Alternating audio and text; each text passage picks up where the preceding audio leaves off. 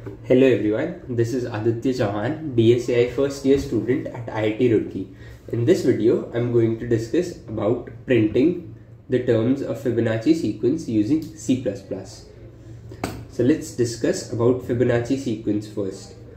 So Fibonacci sequence goes as 0, 1, 1, 2, 3, 5 and so on. So basically the first two terms are predefined, 0 and 1. And the subsequent terms are the sum of the last two terms. So basically 1 is 0 plus 1, 2 is the sum of last two terms 1 and 1, 3 comes by adding 1 and 2 and so on. So mathematically this can be written into a piecewise function. F of r is 0 for r equal to 0, 1 for r equal to 1, and f of r minus 1 plus f of r minus 2, which is basically sum of the last two terms if r is greater than 1. Now for coding this into C++, we must store each f of r for all r's from 0 till n minus 1, because we need all the previous terms for calculating the later terms, right? For example, for calculating the 6th term, I need the 4th and the 5th term, right? So I must store the 4th term somewhere. So for this purpose, I'm going to use vector here, because I also do not know the n, which is the number of terms beforehand, right? Otherwise, I may have used arrays in that case. So here, let's start writing our code on paper first.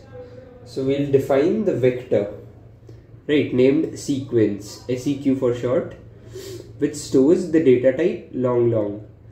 So I've used long here so that I can reduce the risk of overflow, right? Because the Fibonacci sequence goes big very fast. And I've taken this for n terms, right? I have to store n terms in this vector. And I take that input n from the user. Then I've defined the predefined terms here.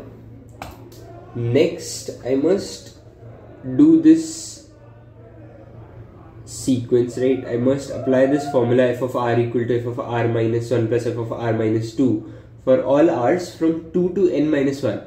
For that, I must use a for loop, right? So I've created a for loop here, initializing with integer r equal to 0, condition r less than n, and incrementing by 1 over each loop. Now you may ask why I have used integer r equal to 0 here, right? That is because I have to output all the terms, right? I have to output all the n terms. So I've output sequence of r for all r's from 0 till n minus 1, right? But this formula is not applicable for r equal to 0 and r equal to 1. Therefore, I've created an additional if condition here. So I've done if r is greater than or equal to 2, for which the formula is true, sequence of r is sequence of r minus 1 plus sequence of r minus 2, right? So now let's run this code for n equal to 4 on paper. So first, sequence of 0 equal to 0 and sequence of 1 equal to 1 will be defined. Then it will go to the for loop, right? It will go to this for loop, initialize with the integer r equal to 0, and will see out 0, right? Then it will output 1 for r equal to 1. Then for r equal to 2, it will create the new term sequence of 2 equal to sequence of 1 plus sequence of 0, which is 0 plus 1, which is 1. And it will output that, right? And also sequence of 2 is stored now, so I can use that later. Then it will run for r equal to 3, sequence of 3 is sequence of 2 plus sequence of 1, which is 1 plus 1, and will output 2, right? Now let's put this into our IDE. Hash include IOStream, hash include vector, since we're using vectors here, using namespace standard, so that I don't have to use std again and again.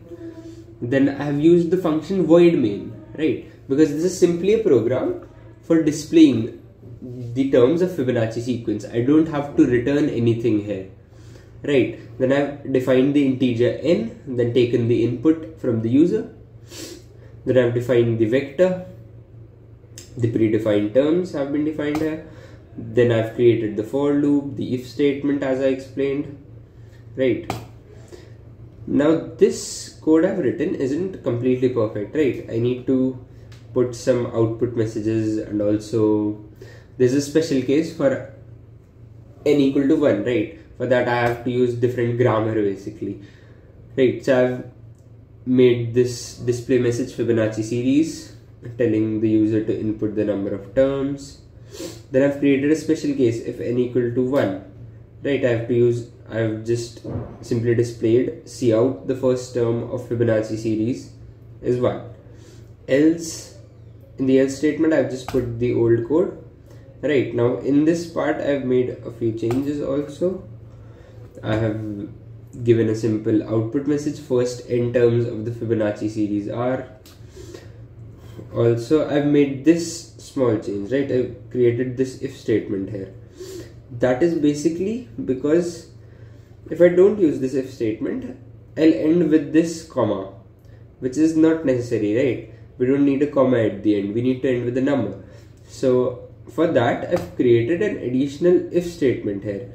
What this if statement does is, it does not run for r equal to n minus 1. So basically I do not get that extra comma in the end, right?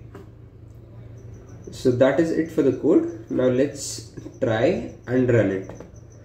Say for n equal to 12, I get the output 0, 1, 1, 2, 3, 5, 8, 13, 21, which is 13 plus 8, 34, which is 21 plus 13, 55, which is 34 plus 21, 89, which is 55 plus 34.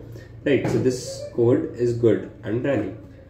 Also let's try for the special case, right? We also have a special case of n equal to 1. Let's try for that also. Yes, I get the output, the first term of the Fibonacci series is 1. Right, so our code is perfect and running. Thank you for watching. I hope you understood everything that I explained in this video.